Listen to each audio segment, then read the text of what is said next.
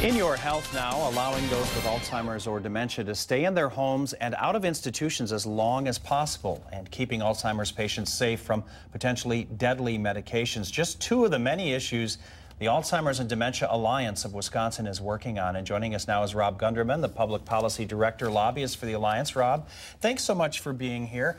I know there's this Alzheimer's Family Caregiver Support Program that you guys have been working on. Tell us what that is. The Alzheimer's Family Caregiver Support Program is a respite program for the family caregiver who's caregiving for someone with Alzheimer's or some other type of dementia. Okay, and why is it so important? I think if people don't have Alzheimer's in their family, they might not understand. Sure. It's important for a couple of reasons. One, it's really important to the individual, allowing them to remain in their homes for as long as possible. They're happier there, they do better there. The symptoms of the disease may even progress more slowly if they're at home around familiar surroundings, being engaged.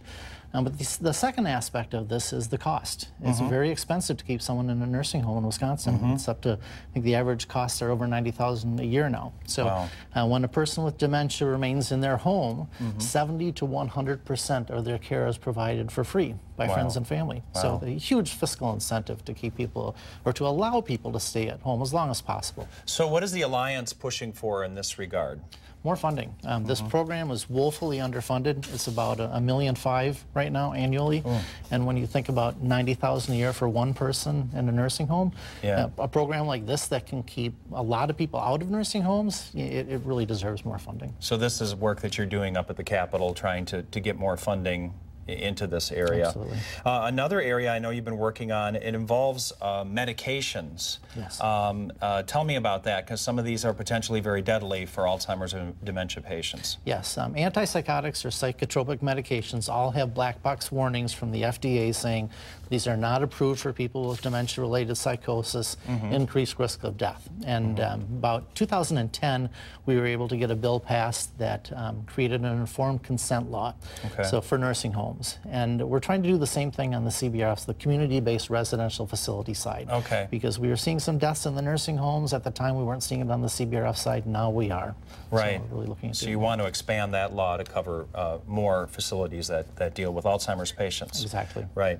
All right. Well, there's a great way that you can help, because advocacy is just one of the many ways the Alzheimer's and Dementia Alliance of Wisconsin is supporting patients and their families. There are education programs, awareness, support groups. They do great work, and we would like to ask you to help support the Alzheimer's and Dementia Alliance of Wisconsin by joining me Saturday morning at Warner Park for the Dane County Alzheimer's Alliance Walk. You can help fund support and advocacy programs, things Rob was just talking about here.